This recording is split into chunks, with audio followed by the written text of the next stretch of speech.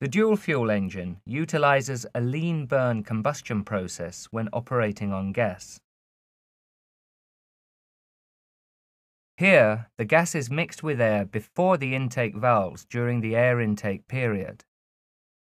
After the compression phase, the gas-air mixture is ignited by a small amount of liquid pilot fuel.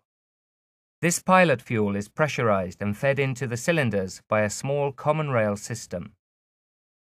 Combustion is fast, and after the working phase, the exhaust gas valves open and the cylinder is emptied of exhaust gases. The inlet air valves open when the exhaust gas valves close, and the process starts again.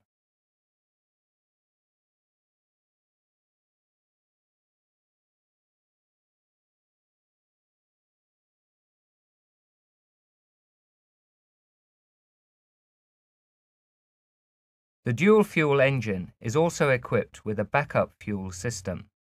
This is a normal diesel process with camshaft-operated liquid fuel pumps. The pumps run in parallel with the process and work as a standby. Gas and pilot injection is not in use during liquid fuel operation. The liquid fuel operation process is the same as the conventional diesel process.